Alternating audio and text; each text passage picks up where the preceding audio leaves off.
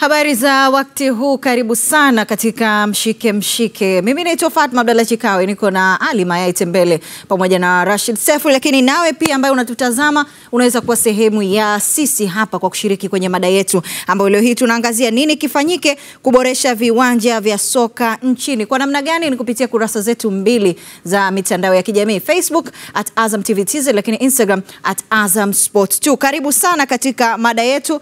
Ally na Rashid, nafurahi kuungana nanyi tangu wiki imeanza hii. Bila shaka mko vyema. Tuko salama. Tuna salama.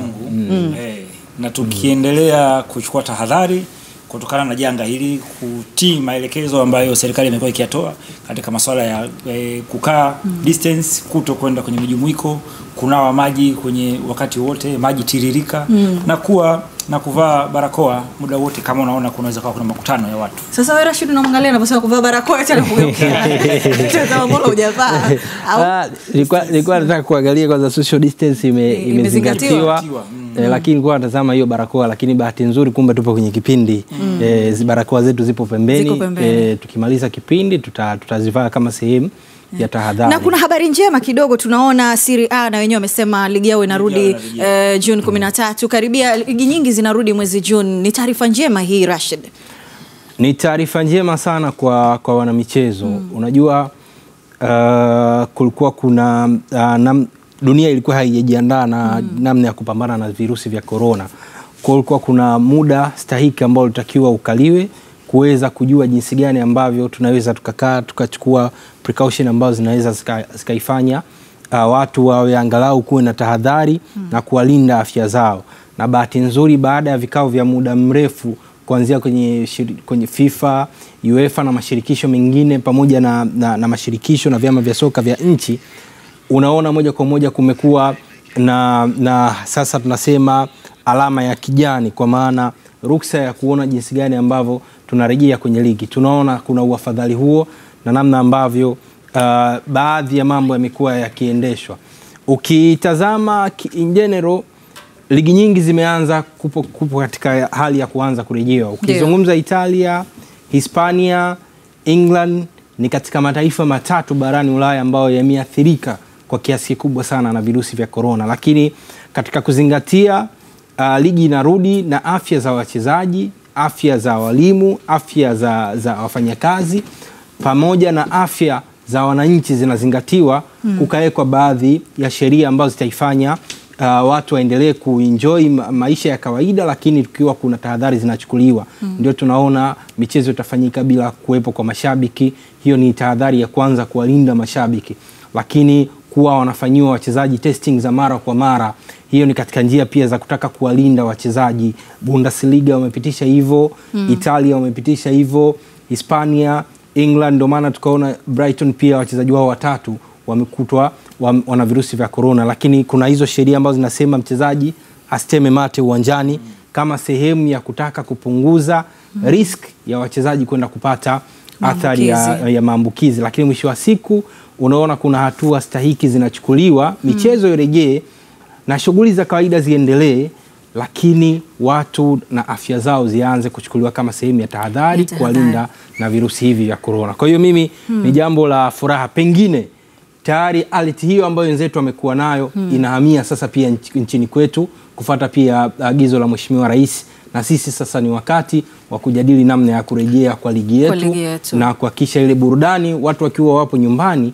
wanaishuhudia moja kwa moja, wasijisi wapo na upweke. Ali, kabla ya maamuzi ya ligi zote kusimama, kuna siku rais wa FIFA Gianni Infantino aliwahi kuzungumza akiwataka wanamichezo, wanachama wake wasipanic kutokana na kile ambacho kimeikumba jamii, janga hili la ghafla, lakini akisema kwamba michezo hususan soka imetumika kwenye kuondosha majanga mengi, akichukulia mfano swala la ubaguzi halina nafasi, swala la upendo, umoja, mshikamano michezo imeleta. Kwa hiyo akafikiria huenda michezo hii ikawa ndio chanzo cha kutibu au kutokomeza ugonjwa huu wa COVID-19. Inawezekana kabisa, kwa sababu kwa mipango kama alivyozungumza Rashid Seif hapa, Unajua mara ya kwanza ilikuwa ni taharuki.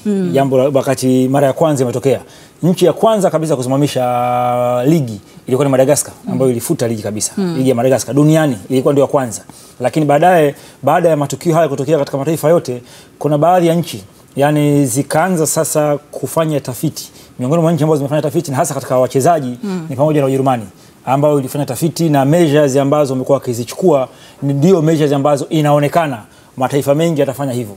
Kwa namna ya kupima wachezaji, namna jinsi ambavyo hata ile protocol ya kuingia uwanjani, protocol ya kukaa kwenye benchi, protocol ya idadi ya wataalamu wa afya watakuwa kwenye mechi, ni miongoni mwa vitu ambavyo wamefanyia utafiti, kwa sababu janga lilipotokea mara ya kwanza taharuki ilikuwa ni kubwa, lakini kadiri siku zilikuwa zinazidi kwenda ilikuwa inafanyika research, tafiti imefanyika. Kwa hiyo ni tafiti hizo ndio zimeweza kusaidia. Na miongoni mwa vitu ambavyo sports, especially football, miongoni mwa michezo ambayo inakutanisha watu, kama nilivyozungumza kwamba imetatua changamoto nyingi katika masuala ya haya ubaguzi wa rangi, masuala hata ya vita Korea Kusini, Korea Kaskazini, Palestina na Israeli walikuwa wanacheza pamoja kwenye football. Kwa hiyo kwa solution hiyo inawezekana kabisa, kwa njia hiyo kama solution inawezekana kabisa tafiti zitakazofanyika kipindi ambacho ligi zikianza inawezekana ndio zikatoa majibu katika mikusanyiko mingine ambayo ilikuwa imezuiwa, kwa maana ya watu kwenda sokoni au watu watakwenda kwenye filamu, kwenda kuangalia sinema, watu kwenye kumbi za muziki, kwenye mikusanyiko mingine ambayo mpaka sasa hivi imesimamishwa kutokana na tafiti ambazo zitakuwa zimefanyika wakati ligi itakapoanza kurejea tarehe 16 kesho kutwa. Ligi ya Nini nafikiri leo inarejea, ligi ya Ujerumani. Mechi zinaanza. Kwa kuanzia kesho nafikiri tutaanza kuona baadhi ya vitu ambavyo vinaweza vikatoa solution katika maeneo mengine. FC Barcelona Joan Laporta amedhamiria kumrejesha nyota na kocha wa zamani wa timu hiyo Pep Guardiola ndani ya Camp Nou, akiamini kuwa ni mtu sahihi wa kuipa Barca mafanikio kwa sasa. Ramadhan Goda na undani wa taarifa. Hili linaweza kuwa gumu sana kutokea, lakini kama linawezekana, basi wa kulitekeleza ni rais huyo wa zamani wa klabu hiyo Joan Laporta, ambaye anaonekana kuvalia njuga swala hilo la kumrejesha Pep Guardiola ndani ya FC Barcelona. Inakumbukwa kuwa katika kipindi cha utawala wa Laporta kama rais wa klabu hiyo, Guardiola aliondoka mara mbili klabuni hapo. Mara ya kwanza akiwa kama mchezaji mwaka 2001 na kutimkia Brescia Calcio ya Italia, na mara ya pili akiwa kama kocha mwaka 2012. Mwaka mmoja baadaye akaenda kuwa kocha wa mabingwa wa Ujerumani Bayern Munich. Inaaminika kuwa Laporta na Pep hawajawahi kupoteza mawasiliano, kwani mara kadhaa wamekuwa wakikutana katika mambo mbalimbali, ikiwemo ukusanyaji fedha kwa ajili ya mfuko wa gwiji wa timu hiyo Johan Cruyff. Lakini kabla ya kufanikisha hili, Laporta atatakiwa kushinda uchaguzi wa urais wa klabu hiyo baada ya kupoteza kwa Josep Maria Bartomeu alipopambana naye mwaka 2015. Safari hii miongoni mwa sera zake itakuwa ni kumleta kocha huyo ambaye mwaka 2008 alipewa kazi ya kuinua Barca baada ya kufurushwa kwa Frank Rijkaard, huku Laporta akiwa rais wa miamba hiyo ya Catalonia. Asante Alwatan Ramadhan Goda kwa simulizi hiyo ambayo sasa inatukaribisha katika mada yetu ya leo. Kama ambavyo mwanzoni nilikugusia, tunaangazia nini kifanyike kuboresha viwanja vya soka hapa nchini. Njia pekee ambayo wewe unaweza kushiriki nasi hapa ni kutuandikia maoni yako kupitia kurasa zetu mbili za mitandao ya kijamii, Facebook @AzamTV Teaser, lakini Instagram @AzamSport2. Kwa mara nyingine tena naungana na wachambuzi wangu kwenye mada hii. Ligi sasa inarejea ya VPL, japo mchakato bado uko ndani kati ya bodi na TFF kwa utaratibu gani, lakini huwezi kuizungumzia ligi, huwezi kuzungumzia mpira wa Tanzania kama hutogusia swala zima la viwanja. Rashid, moja kati ya changamoto kubwa sana ambayo inazungumzwa duniani na majarida mbalimbali ya kimichezo Afrika, moja kati ya changamoto ambayo inarudisha nyuma mpira wa Afrika ni changamoto ya viwanja. Yaani huwezi kuzungumza changamoto za mpira wa Afrika bila kuzungumza changamoto ya viwanja. Viwanja ambavyo vinashindwa kukidhi vigezo na matakwa na falsafa ya mpira wa kisasa. Bado Afrika tuna changamoto hiyo, na miongoni mwa sehemu ambayo bado tupo nyuma, Tanzania tupo nyuma. Of course tunaanza kujitahidi, tunamiliki kiwanja kikubwa sana, moja kati ya viwanja bora, uwanja wa Taifa. Kuna baadhi ya vilabu wanamiliki viwanja vizuri. Azam FC wametengeneza juzi pichi yao karibuni, uwanja wa Uhuru. Lakini ukiotoka katika uso wa Dar es Salaam, nenda katembelee sasa viwanja ambavyo vipo mikoani, majority vina changamoto nyingi sana, hasa katika eneo la kuchezea, kwa sababu eneo la kwanza ambalo utaanza kulifikiria ni eneo ambalo panachezewa pitch. Alafu pitch. Ukitoka hapo utaenda kutazama majukwaa ambayo washabiki wanakaa.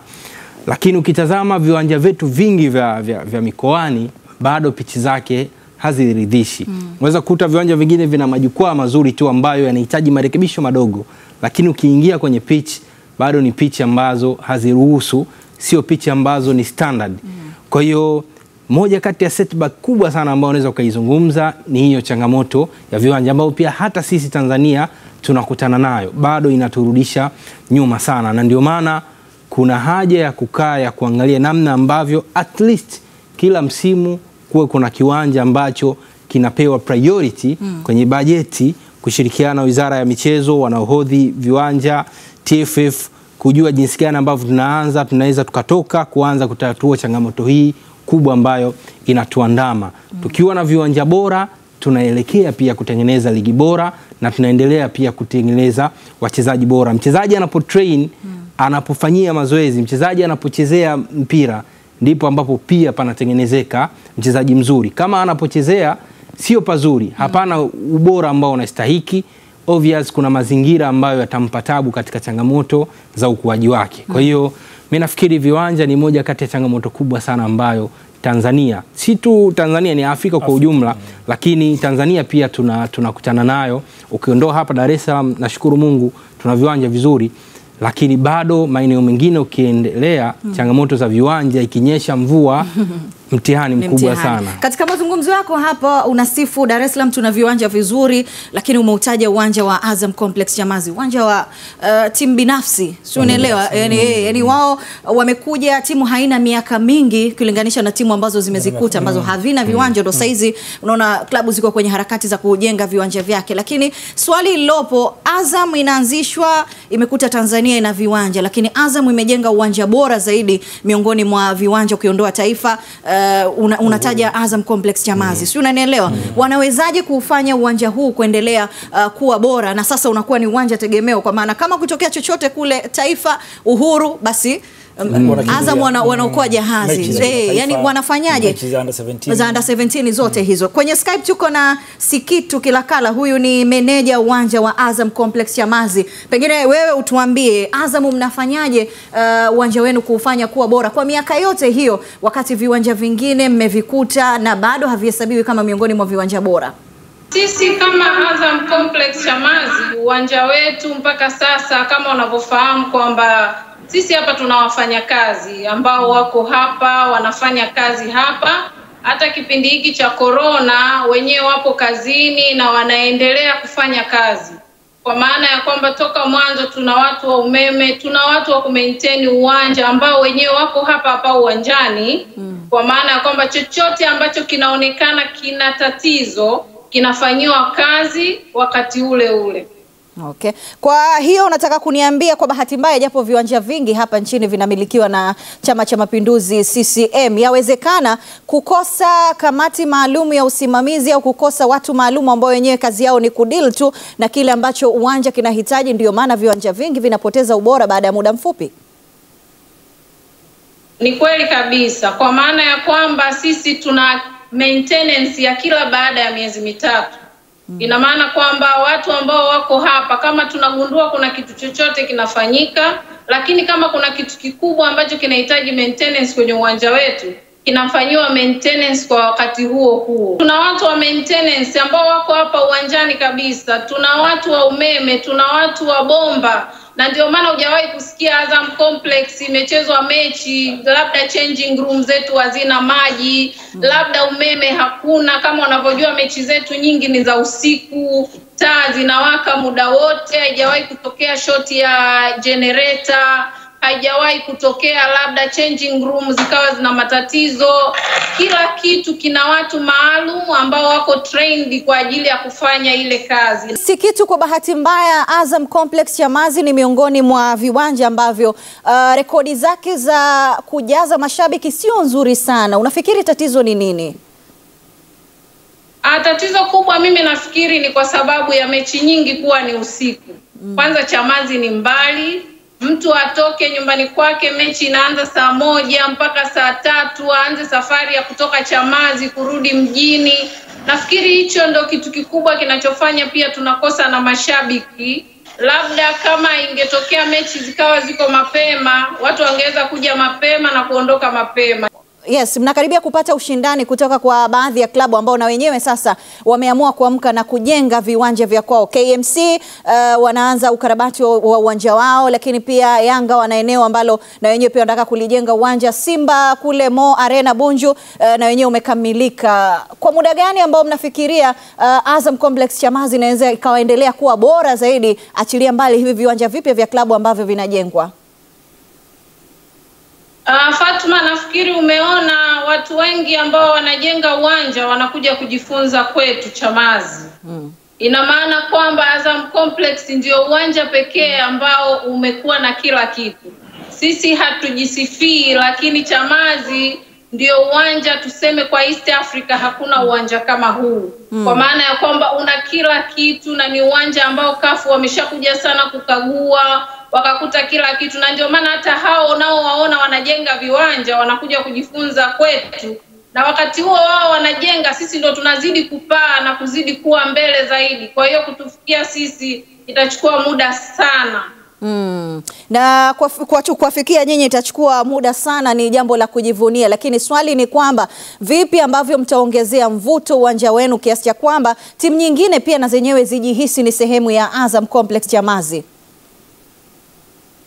Kuongezea mvuto, kama unavyoona uwanja wetu ulikuwa umejengwa kwa muda wa miaka 10. Sasa hivi miaka 10 imeisha, tumebadilisha kapeti mpya ambayo ni standard nyingine kuliko ile ya mwanzo. Lakini wakati huo uwanja wetu kuanzia mwanzo hadi mwisho ni kapeti tupu. Ina maana kwamba mchezaji anapokuwa uwanjani sehemu yake yote ni kapeti. Awali tuliona ama tulisikia Azam wanajenga uwanja mwingine na wakisema utakuwa ni mkubwa zaidi, japokuwa wenyewe ni wanyasi asilia, na mara kadhaa tumeona wachezaji wakifanya mazoezi huko. Mna mpango gani kwenye ule uwanja? Sisi ule uwanja bado unaendelea. Uwanja wetu sisi ule uko kwenye standard kabisa ya kutumika. Sema tu kama ambavyo umesikia mwanzo kwamba na wenyewe unatakiwa uwe uwanja kama viwanja vingine. Hiyo ni mikakati ambayo inaendelea, na tunaomba Mungu inshallah jambo hilo litafanyika kwa haraka. Asante. Si kitu kila kala huyo meneja wa uwanja wa Azam Complex Chamazi. Kuna kitu hapa ametushibisha, lakini wasiwasi wangu ni kwamba wanaomiliki viwanja wanaweza, anataja swala la gharama hapo ukimsikiliza. Lakini hao wanaomiliki viwanja gharama hizi wanazitoa wapi? Manake ni kwamba lazima viwanja viruhusu mashabiki waende uwanjani, mapato yale yatumike kwa namna moja ama nyingine. Lakini tunavyo viwanja ambao tunasema hivi mashabiki ni yani iwe isiwe lazima wajae. Ali, mimi hapa ndo baada ya kumsikia dada yangu nimekumbuka kuna moja kati ya mechi katika msimu ule ulikuwa ni mwaka 2010 ilikuwa ni mechi wanacheza Azam na Mbeya City. Ndio kwa msimu huo ilikuwa ni mechi bora ya ligi kwangu mimi. Ndio mechi ambayo sisi tulikuwa tuko na jamaa fulani hivi pale mjini, tukawa tumekwama kwenye foleni, tuliweka gari pembeni, tukachukua bodaboda kuwahi mechi. Mbagala ni karibu tu, Chamazi ni karibu. Na kwa sasa hivi utaratibu wa miundombinu ambao serikali imekuwa ikisimamia, kwa mfano kama miundombinu sasa hivi ukifika pale Mbagala muda si mrefu mwendo kasi itakuwepo. Kwa hiyo inawezekana ikawa dakika 10 tu. Kwa hiyo ni mjini. Kwa hiyo kusema kwamba labda distance wala sio issue. Sisi tulifika na tukawahi mechi saa 10. Ilikuwa ni mechi ya Mbeya City na Azam ambayo nakumbuka matokeo yake ilikuwa ni mechi goli 3-3. Ilikuwa ni moja kati ya mechi bora msimu huo. Na kilichotupeleka sisi uwanja ulikuwa umejaa, na kufika kule waandishi, kwa hiyo na mechi nakumbuka na uwanja Taifa, lakini waandishi almost karibu 70% niliwakuta kule. Hawakupo uwanja Taifa. Na uwanja Taifa ulikuwa na mechi inachezwa, nafikiri ilikuwa I don't know, ilikuwa ni moja kati ya timu kubwa, ilikuwa either Yanga au Simba, lakini watu wote waliondoka wakaenda kwenda kuangalia mechi hiyo. Sasa ushindani ndio kitu pekee kilichofanya, kwa sababu kipindi kile Azam yani on fire, Mbeya City ya Mwambusi iko on fire, kina Mwigane yeye. Ile ilikuwa moja kati ya mechi bora. Kwa hiyo kuvutia watu kujaa. Kwanza moja kati ya kivutio kikubwa. Kwanza ni ushindani. Yani level ya ushindani kiwango ikiwa kikubwa, wala swala la mashabiki sio issue. Swala la mashabiki uwanja ule pale utajaa. Lakini kikubwa ni ushindani utakuwa kwa kiwango gani. Ndio kitu kikubwa ambacho huwa kinavutia washabiki kuweza kwenda kwenye mechi, kwamba leo wanakufa nani, leo wanakufa nani. Kila mtu anaona kwamba mimi najiweza, huyu anajiweza. Kwa hiyo ule ushindani ndio huwa unapelekea uwanja kuweza kujaa. Turudi hapo sasa kwenye mada, tunaangalia namna gani ambapo tunaweza kuboresha viwanja vyetu. Azam wao wanajiweza, si umeelewa? Lakini pia nataja hapa swala la fungu la fedha ambalo kila mtu, yani kuna watu pale wameajiriwa na kila mtu ana kazi yake. Huyu atashughulikia umeme, viwanja vingine hivi wanaweza? Inawezekana kabisa kwa sababu duniani kote unajua katika maendeleo ni kuiga. Yani mimi naiga wewe umefanyaje ukafanikiwa, na mimi tunachoiga. Kwa hiyo duniani kote viwanja na uendeshaji, na FIFA hawakuwa wajinga. Katika sheria 17 za mchezo mpira wa miguu, sheria namba 1 inazungumzia miundombinu uwanja. Sheria namba 2 mpira. Kwa hiyo sio mchezaji kwanza. Kwa hiyo kwanza ni uwanja, alafu mpira, alafu na mchezaji. Sasa hii ni kutokana na umuhimu. Ndio sababu sheria namba 1 viwanja, sheria namba 2 mpira. Kwa hiyo kwanza kiwanja ndio kitu cha msingi. Sasa sehemu zote vile wanavyofanya kwa sasa hivi, kwa mpira sasa hivi, kwa dunia sasa, uwanjani ni kwenda kupata burudani. Sasa burudani ya mpira inaendana na burudani nyingine.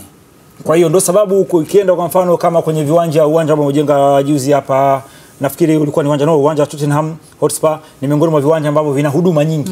Huduma nyingine, yani huduma kwa mfano mtu ambaye kama Azam Complex, ukitaka ukwaji, ukitaka juisi ya nini, ukitaka juisi, ukitaka Azam maziwa, ukitaka vitu gani, hivyo vyote hivyo ni huduma ambazo huwa zinapatikana katika uwanja. Ni free internet, ukifika pale utakutana na internet ambayo ni free wifi. Ni miongoni mwa huduma ambazo huwa zinamfanya mchezaji, mtu amene mshabiki, anakwenda kama mechi ni saa 10 anakwenda saa 8, kwa sababu huduma nyingine zote zinapatikana uwanjani, na ndio huwa zinasaidia kuendesha gharama za uwanja. Na gharama za uwanja sio kubwa, ni kama vile unavyokuwa unaendesha tu labda majengo ambayo yanahitaji umeme, si muda nini, usafi. Kwa hiyo hata gharama za uwanja ni hivyo. Wenzetu wamefanya hivyo, na ndio sababu sio kitu cha ajabu. Unaweza kaona vilabu, kwa mfano tulikuwa tunaangalia hapa na Rashid Seif, tulikuwa tunaangalia vilabu ambavyo vina viwanja bora, facilities bora.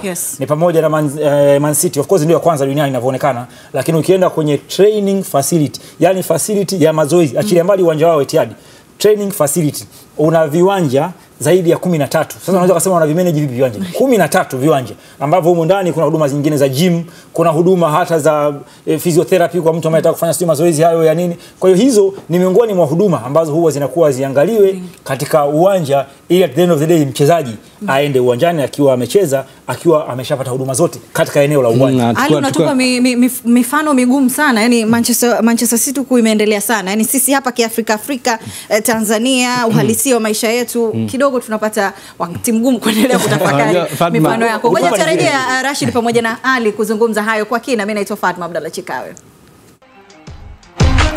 Karibu sana kwa mara nyingine tena na kukaribisha mada mezani, nini kifanyike kuboresha viwanja vya soka hapa Tanzania. Kama ndo kwanza unajiunga nasi, jina langu ni Fatma Chikawe. Niko na Ally Mayay pamoja na Rashid Seif. Kwenye kurasa zetu za mitandao ya kijamii tumekuwekea mada hapo, unaweza ukachangia. Facebook @AzamTVTZ, Instagram @AzamSports2. Na nikianza kusoma maoni kwenye kurasa yetu ya Facebook, Akida Habibu wa Mbarali anasema viwanja vingi ni vya taasisi, kwa hiyo taasisi hizo zitafute wawekezaji ili viimarishwe. Soka ni biashara. Hebu fikiria kiwanja kama kitakuwa na hadhi ya CAF, ni maingizo kiasi gani taasisi hiyo itapata? Asante Azam TV. Living Shayo wa Moshi Kilimanjaro anasema serikali wajitoe, wawe na budget ya kujenga viwanja kila mwaka mara moja. Hiyo itasaidia kuwa na viwanja bora na vile vilivyochakaa viboreshwe zaidi. Salum Machibia kutoka Ifakara anasema cha kufanya hapo ni klabu zenyewe ndio za kuboresha viwanja, na iwe lazima kila timu iwe na kiwanja chake na kinachokidhi mahitaji, sio kutegemea viwanja vya serikali. Maoni hayo kwenye kurasa wetu wa Facebook. Asante kwa kutuandikia, lakini pia nakusihi baadaye nitakuja kusoma yale ambayo umetuandikia katika ukurasa wetu wa Instagram @AzamSports2. Mwanzoni tumezungumza na Sikitu Kilakala, huyu ni meneja wa Azam Complex Chamazi, uwanja binafsi huu, lakini wacha pia tusikie kutokea katika viwanja ambavyo vinamilikiwa na Chama cha Mapinduzi CCM. Usisahau viwanja vingi ambavyo vinatumika kwenye ligi viko chini ya chama hiko. Na tuko na Jonathan Mkumba, meneja uwanja wa CCM Kirumba Mwanza. Jonathan, CCM Kirumba ni miongoni mwa viwanja ambavyo viliwahi ama vimepitishwa na CAF kutumika kwa ajili ya mechi za kimataifa, kwa maana vimekizi vile vigezo, ila kwa bahati mbaya wakati Yanga inashiriki mechi za kimataifa msimu uliopita, mechi yao na Pyramids waliuchagua uwanja wa CCM Kirumba, lakini tukasikia kwanza lazima ukaguliwe. Kulikoni ama ilikuwaje? Sana tuseme ni sababu kubwa ni umri mkubwa wa uwanja, na kutokana na umri kuwa mkubwa wa uwanja yako marekebisho mengi yalikuwa yanaonekana yanatakiwa kufanyika. Moja wapo ukiangalia pitch yetu ya CCM Kirumba ni ya muda mrefu, toka mwaka 1980 wamejenga uwanja huu mpaka sasa pitch ni ile haijafanywa marekebisho. Kwa hiyo kumekuwa na, ukiangalia kwenye nyasi kuna mara nyingi kunakuwa na magugu kidogo, halafu kulikuwa na mabonde kidogo. Kwa hiyo CAF ndio maana walipokuwa wa mechi ya Yanga ilipokuja na Pyramid walikuja kuangalia hizo dosari ndogo ili ziweze kufanywa marekebisho. Lakini nashukuru Chama cha Mapinduzi waliweza kujitahidi, wakatoa kiasi cha fedha tukafanya marekebisho hayo, na hatimaye CAF wakaridhika na hayo marekebisho madogo kwamba wameridhika, wakaruhusu mechi ikachezwa. Lakini pia kulingana na mapungufu hayo na kwa ajili ya umri huu mkubwa, uwanja miundombinu yake mingine inaonekana kuwa imechoka. Na ukizingatia viwanja leo kila kunapokucha vyama vya soka Afrika pamoja na FIFA wanahitaji kufanya maboresha na kuja mapya. Ukiangalia Kirumba huwa mara nyingi TFF wanalalamikia uzio wa kuzuia wachezaji kuingia, washabiki kuingia kwenye pichi, hasa pale ambapo mechi inapokuwa imekwisha, huwa washabiki wanaingia kwenye pichi. Sasa TFF mara nyingi wamekuwa wakilalamikia ule uzio, na uzio ule ukiangalia ni gharama kutengeneza, sio fedha kidogo, ni gharama kubwa. Kwa hiyo unakuta sasa pengine Chama cha Mapinduzi kwa sababu haujatengeneza wanaona kama nayo ni sehemu ya pungufu la uwanja. Lakini mimi nadhani ni kwa sababu ya umri wa uwanja. Lakini la pili, ukiangalia pia mapato ya uwanja kwa maana ya kutegemea mpira ni kidogo, pengine wakati mwingine ndio maana ukuta hata chama chenyewe Chama cha Mapinduzi kinaona pengine kitengeneza kwa gharama hizo kuja kuzirudisha ni kazi. Nadhani ziko sababu nyingi zinazofanya uwanja unakuwa na vidosari vidogo. Unapotokea mashindano makubwa, sasa vyama vinakuja kuangalia kama hizo dosari zinakuwa hazipo au zinafanywa marekebisho ndio waruhusu timu zicheze. Okay. Sasa unamaanisha kwamba mapato madogo yatokanayo na mechi ndio sababu tunaona viwanja vingi siku hizi vinaruhusiwa kwa ajili ya matamasha ya muziki, na hivi karibuni tumeona baadhi ya mechi za ligi zikihairishwa kwa sababu tu uwanja umeharibikiwa, yaani umeharibiwa eneo la kuchezea, kwa sababu jana yake kulikuwa kuna tamasha la muziki na ambalo linaonekana linawalipa zaidi.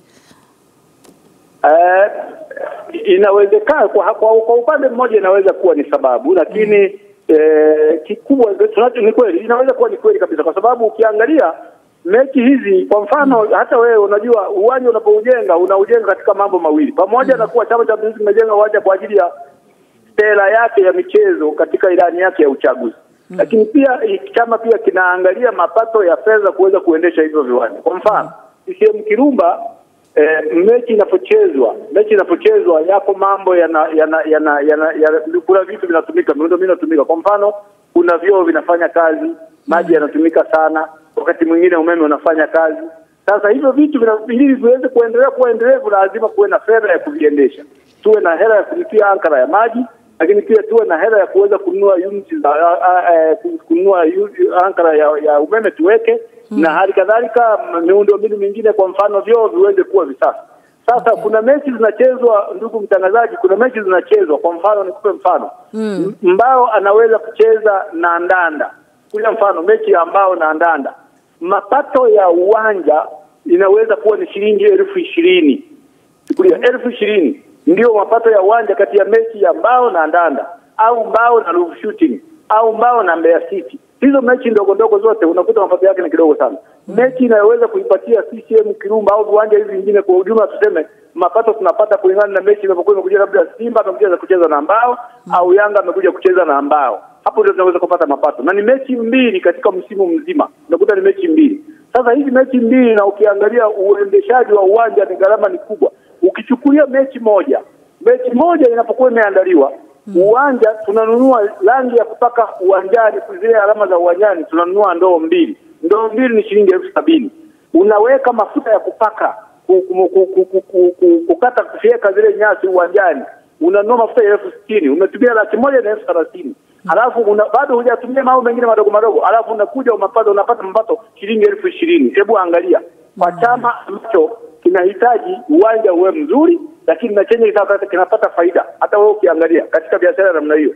Sasa hiyo ndio inakuja. Kwa mfano unakuta kuna tamasha lipo limeandaliwa, mwenye tamasha yule, wale walioomba uwanja wa tamasha wamekubali kulipa milioni 10, aidha mathalan umesema wanalipa milioni 10 au wanalipa milioni 7,500,000. Halafu mechi inakuja ambayo mnajua kabisa ile mechi mnapata shilingi 20,000. Hebu nisaidie, hata kama ingekuwa ni wewe, unaona inakaaje hiyo? Okay. Sawa, meneja, sisi tumekuelewa sana na poleni kwa hiyo changamoto. Ndio, ni changamoto kubwa sana. Kwa hiyo mimi niseme nini kifanyike? Ninachotaka kufikiri ni kwamba TFF, kwa sababu wao TFF ni wadau wa FIFA, ni wadau wa CAF, wanayo mafungu wanayopewa kutoka kwenye hivyo vyama vikubwa vya michezo CAF na FIFA. Wangefika mahala wakaangalia baadhi ya viwanja ambavyo wanafikiri wakiwekeza walau fungu fulani kwa ajili ya kuboresha, wakashirikiana na Chama cha Mapinduzi, walau baadaye wakaweka mazungumzo kwenye swala la michezo ya mpira kwa maana ya ile pichi, basi kwa sababu watakuwa wamewekeza, waweke makubaliano na Chama cha Mapinduzi yaangaliwe vizuri, lakini na wao wameweka fungu. Lakini unapoachia Chama cha Mapinduzi chenyewe kisimamia kuendesha hii mpira, hatuwezi kusimamia kwa hasara. Pamoja na kuwa ilani ya michezo ni ilani ya Chama cha Mapinduzi katika ni sera ya Chama cha Mapinduzi katika ilani yake, lakini faida pia ni jambo la msingi sana, lazima liangaliwe, lazima na wao waangalie faida.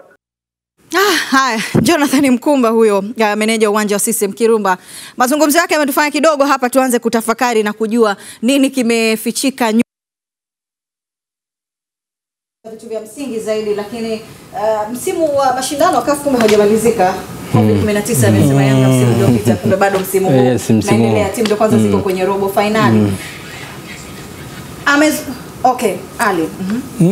Unajua amezungumza kitu cha msingi sana. Ni kweli, yani ukiangalia uendeshaji wa viwanja wamekuwa wakipata hasara. Hiyo ni ukweli kabisa, kwamba inapokuja option kwamba katika mechi labda let's say uwanja CCM Kirumba kuna mechi inacheza kama vile zitaja mechi labda ambao wanacheza na Alliance au wanacheza na Ndanda, mapato huwa anachukua uwanja, anachukua asilimia 10 ya mapato ndio gharama za uwanja. Sasa asilimia 10 mapato yanaweza kupatikana kama wanakuambia yanapatikana 800,000.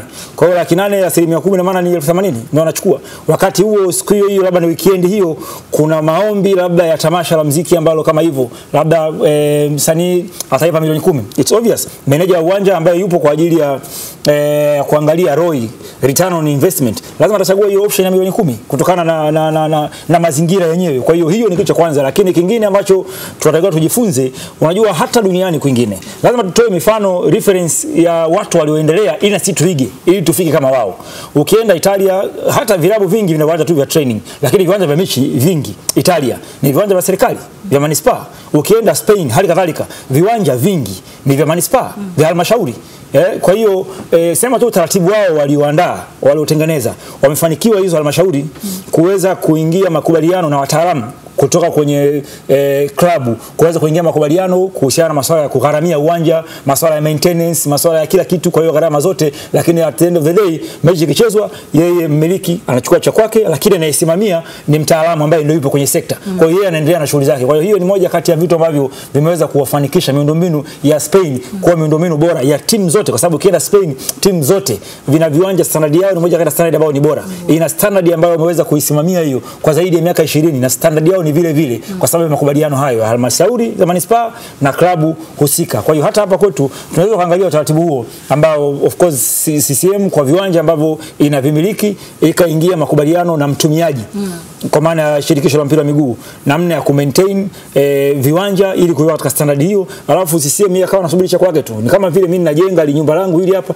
na ukabidhi wewe hapo, alafu wote kuwa unalisimamia masuala ya upangaji, mimi hata sijui, lakini cha msingi mimi nataka shilingi 20,000 kila mwisho wa mwezi na wewe 20,000 unanipa mwisho wa mwezi, mimi kuna shida gani? Na kila nikija kuangalia nyumba yangu naiona iko vizuri. Hizo ni taratibu ambazo zinatumika katika maeneo mengine. Rashid, kumiliki uwanja ni biashara. Yaani kwa nini hapa Tanzania inaonekana biashara hii bado haijazaa matunda? Ukienda kutoa scenario ya wenzetu kwa asilimia kubwa sana ambao wanamiliki viwanja, na ambao wamefanikiwa kwenye viwanja kwa wenzetu. Yani kuna ile dhana ya ushabiki, mashabiki wana contribute asilimia kubwa sana kwenye mapato ya club, kwa maana gate collection.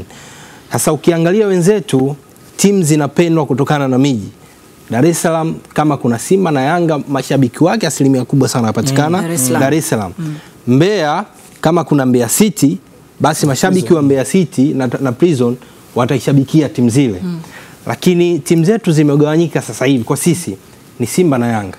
Tofauti kule ukienda Manchester, mashabiki wa Manchester wanashabikia Manchester City, Manchester United.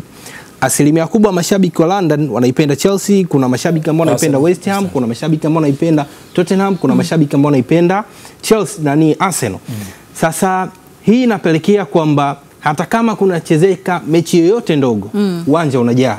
Uwanja ukijaa, mashabiki wanalipia kwa ajili ya kutazama mchezo. Kwa hiyo unakuta shughuli za kimichezo ama sports activity katika viwanja vyote vinaingiza asilimia kubwa sana ya fedha.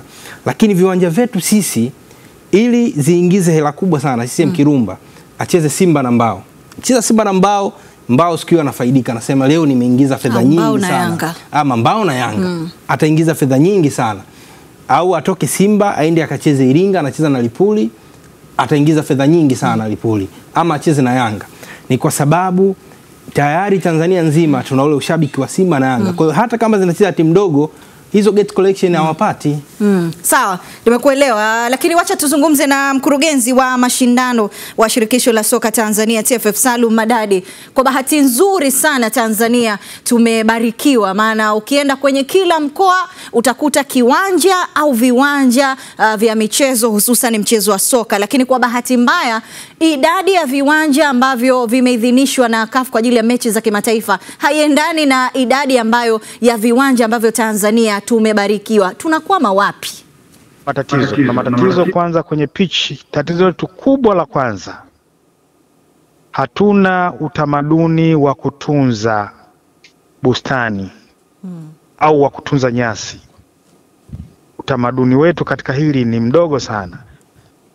Sio pitch tu za kuchezea. Hata ukiangalia maeneo mbalimbali kuzunguka surrounding ya majengo yetu, mengine majengo makubwa kidogo, hatuko smart sana ukilinganisha na baadhi ya nchi za wenzetu.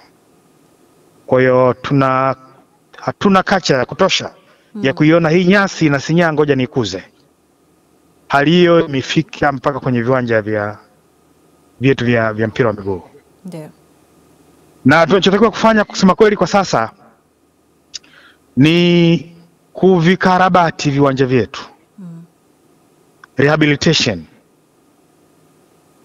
Tunahitaji kuvitibua, kung'oa nyasi za zamani na kupanda mpya. Tunahitaji sana hilo jambo.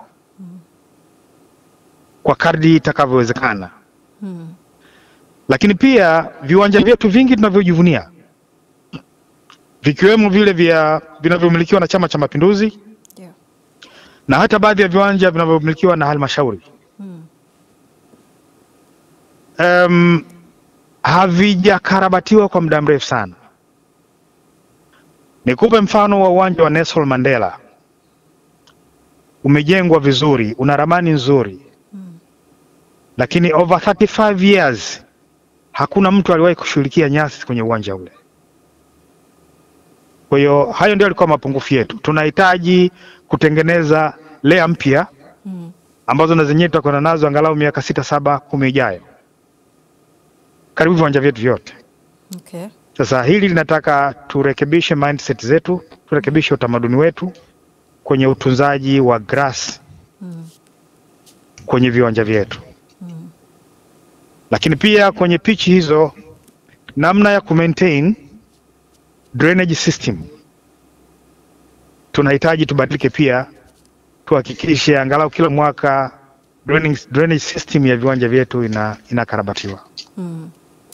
Kwa bahati mbaya sana sasa hivi kila mtu inaonekana kama vile anaangusha zigo la lawama kwa TFF, na watu wakati mwingine wamekuwa wakikimbia majukumu yao kwa sababu ili mashindano onekane bora lazima kuwa kuna miundombinu bora. Tunaona hata kwenye ligi yetu kuna nyakati mechi zinahairishwa sababu viwanja vimejaa maji, mpira haudundi, lakini pia umegusia hapa uwanja wa Nelson Mandela.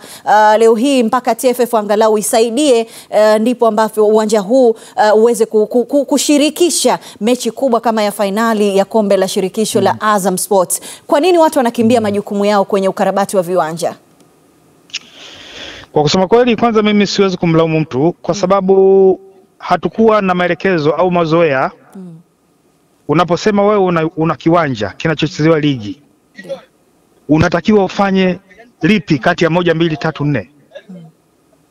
Ni mpaka kipindi hichi kamati yetu ya club licensing imekuwa active, ndio wenye viwanja wamekuwa na ufahamu, kumbe uwanja wangu haukidhi haja, ninatakiwa nifanye 1, 2, 3, 4. Kwa hiyo la kwanza kabisa tukubaliane na matakwa ya club licensing, kitu ambacho na hisi au naamini sasa hivi wamiliki wa viwanja wameanza kukubaliana navyo, na hasa baada ya viwanja vingi kufungiwa. Hilo la kwanza. Lakini la pili, lazima tubadilike mindset. Kama unamiliki kiwanja, mambo unayotakiwa kuwajibika nayo ni yapi na unawajibika nayo kiasi gani? Kwa hiyo nadhani sasa hivi baada ya mkazo unaotiwa na club licensing, ikitokezea mmiliki wa kiwanja tena milai law anasubiri TFF tu ije, hapo atakuwa amezembea kidogo. Lakini kabla yake mistake kwa laumu wala sitaki kuita wazembe. Huko nyuma hatukuwa na msisitizo wa kutosha kwa nini mwenye kiwanja afanye. Lakini la pili, kama nilivyosema, we have to change our mindset, kwa sababu mtu alidhani madam kuna mageti, gate collection inapatikana, kinachotokewa kwenye pitch watajua wenyewe TFF. Mtizamo sio sahihi kusema kweli. Yes. Lakini haya yote ni kama vile yanatuchelewesha Tanzania pamoja na TFF kwa ujumla, kwa sababu hebu tazama baadhi ya wageni wakija ambao wanahusika na masuala ya soka hapa Tanzania, wakiukuta uwanja mkubwa kama taifa wanashangaa, nchi kama Tanzania inawezaje kuwa na uwanja mkubwa namna hii na mzuri. Lakini usisahau hivi karibuni Tanzania imeandaa mashindano ya AFCON kwa vijana, lakini klabu zake za Tanzania zinafanya vizuri, angalau zinafika robo finali. Tanzania imefuzu CHAN, Tanzania imefuzu AFCON. Hii inafungua wigo sasa wa hata urafiki mzuri kati ya CAF na Tanzania. Tukaona siku moja Tanzania pia ikaandaa mashindano mengine makubwa. Ila swali ni kwamba kukosa viwanja venye hadhi ya CAF vya kutosha inatuchelewesha. Na mbali ya kupata athari kwa ngazi ya CAF na FIFA. Lakini unapokuwa una treni kwenye kiwanja kibovu, usijitie tamaa kwamba ukienda kwenye uwanja mzuri utafanya vizuri. Ndio. Utafanya vibaya vile vile. Kwa hiyo performance yetu iongezeke, ikuwe kidogo. Viwanja vina mchango mkubwa sana. Ukiondoa viwanja vya kuchezea ligi, lakini hata vile viwanja ambavyo timu zetu zina train, ni muhimu vikawa na viwango. Tumeona wakati wa Sekafa iliyofanyika Uganda, Tanzania tuna viwanja vizuri kidogo kilinganishwa na vile ambavyo tulikuwa tunaviona Uganda. Nini kauli yako sasa kwa wamiliki wa viwanja? Mimi nina kauli mbili. Ya kwanza kabisa ni ile iliyosema tubadilishe mindset zetu kwenye viwanja vyetu. Tuhakikishe mmiliki ana kiwanja bora. Lakini la pili, sisi TFF ndio tuko tayari sasa hivi kuwafundisha mameneja wa viwanja vyote hapa nchini, wajue wajibu wao, wajue namna ku maintain, hasa maintenance ndogo za viwanja. Ndio. Lakini vile vile wajue period zinazotakiwa katika ku maintain kitu fulani au ku maintain miundombinu fulani ya uwanja. Shirikisho liko tayari kufanya hivyo, na nadhani baada ya msimu huu kumalizika litajikita katika kufanya workshop za mameneja wa uwanja. Kwa hiyo wamiliki wa viwanja wanatakiwa kuwa na mtu maalum, mtu mwenye uelewa, ili awatunzie viwanja vyao. Asante. Ni Salum Madadi huyo mkurugenzi wa mashindano wa TFF akijaribu pia kutolea ufafanuzi, lakini usisahau kama ambavyo mada yetu tumekuwa tukijadili hapa, tunaona idadi kubwa ya viwanja hapa ambavyo vinatumika vinamilikiwa na Chama cha Mapinduzi CCM, nasi pia tukataka kupata ufafanuzi huo kutoka kwa Katibu wa Itikadi na Uenezi wa chama hicho Humphrey Polepole. Pengine kama ambavyo tunajua wao ndio wanamiliki viwanja, je, wana mpango gani ama nini wanakifanya katika kuviboresha viwanja hivi? Kwanza napenda ifahamike ya kwamba Chama cha Mapinduzi kinamiliki zaidi ya 70% ya viwanja vyote ambavyo viko hapa Tanzania, viwanja vikubwa, vizuri na vyenye kiwango cha kimataifa. Na viwanja hivi vimekuwa chini ya miliki ya Chama cha Mapinduzi, na kama ambavyo swali lako umelieleza ni kwamba chama kina mpango mkubwa na mwendo mfupi, wakati na mrefu wa kuviboresha viwanja hivi vya mpira. Jambo moja kubwa ambalo tayari limekwisha kufanyika, kama mtafahamu, kulikuwa kuna kamati ya kuthaminisha na kuhakiki mali za chama, kamati ambayo ilifanya kazi kubwa sana ya kuhakikisha kwamba viwanja hivi moja, miliki yake inakuwa vizuri sana, viko kisheria, lakini zaidi kuliko vyote ni kwamba viwanja hivi vinathaminishwa, lakini pia na kufanya ukarabati mkubwa. Tumeanza kwa baadhi ya viwanja kama kule Arusha, kule Tabora, kule Dodoma, kule Iringa, kule Mbeya, na kazi kubwa ya viwanja hivi ni michezo, hasa kabumbu, mchezo wa soka. Sasa jambo moja ambalo linalikuwa lifahamike ni kwamba mnufaika mkuu wa viwanja hivi, ukiacha umma wa Tanzania, lakini ni TFF, shirikisho la mpira wa miguu soka hapa Tanzania. Kwa hiyo tumekuwa tuna mazungumzo na TFF kwa maana ya namna bora nzuri ya kushirikiana, kwa sababu viwanja vyetu kwa kweli si tu vina standard ya kimataifa, lakini tukifanyia marekebisho kwa kushirikiana na kufahamu TFF wana vionjo gani wanapenda tuviboreshe, ili hapo baadaye basi wanaonufaika ni TFF, Chama cha Mapinduzi, lakini pia umma wa Tanzania, na kwa mahususi tunakuza vipaji vya vijana katika taifa letu la Tanzania, na hasa katika mchezo huu pendwa sana wa soka au kabumbu.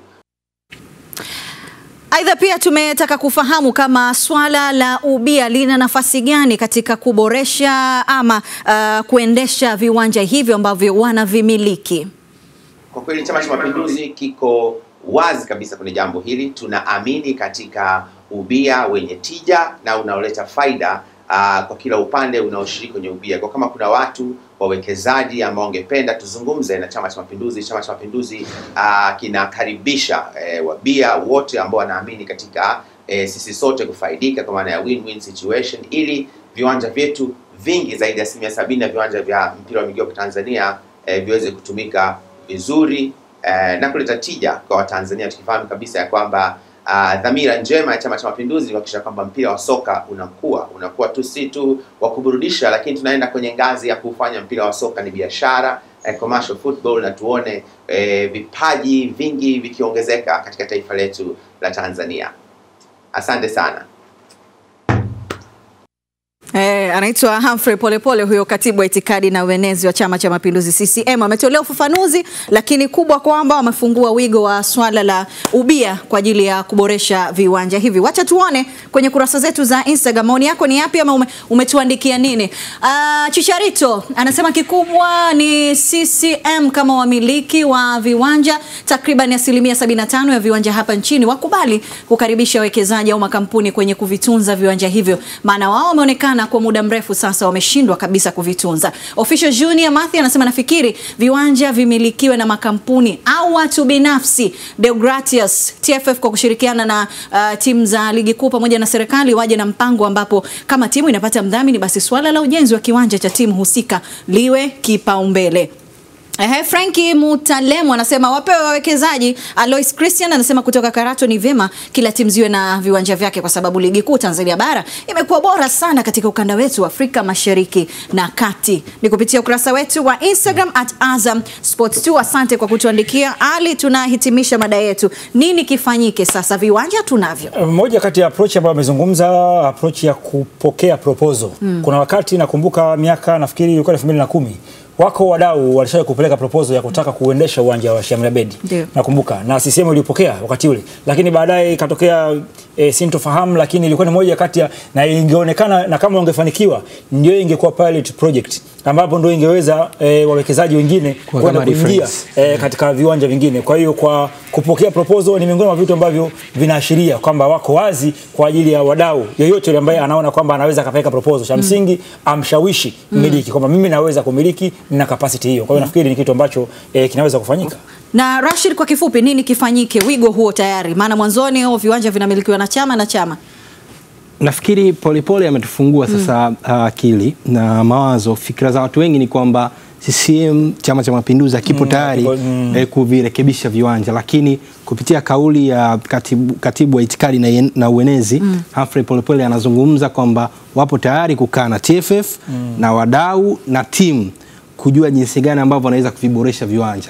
Kwa hiyo hii ndio iwe hatua ya kwanza, kwa sababu asilimia kubwa ya viwanja wanavimiliki wao. Kwa uboreshaji uanze na wao wamekuwa hapo tayari kukaa kwa pamoja. Hao wadau wanaohitaji ubia TFF na wao wenyewe wakikaa kwa pamoja wanaweza kufanya sharing of cost, na mwisho wa siku tukapata ladha ambayo tulikuwa tunahitaji sana kwenye viwanja hivyo. Asante sana Rashid pamoja na Ally Mayay. Mimi naitwa Fatma Chikawe. Asante wewe ambaye uliungana nasi na kutumia maoni yako kupitia kurasa zetu za mitandao ya kijamii.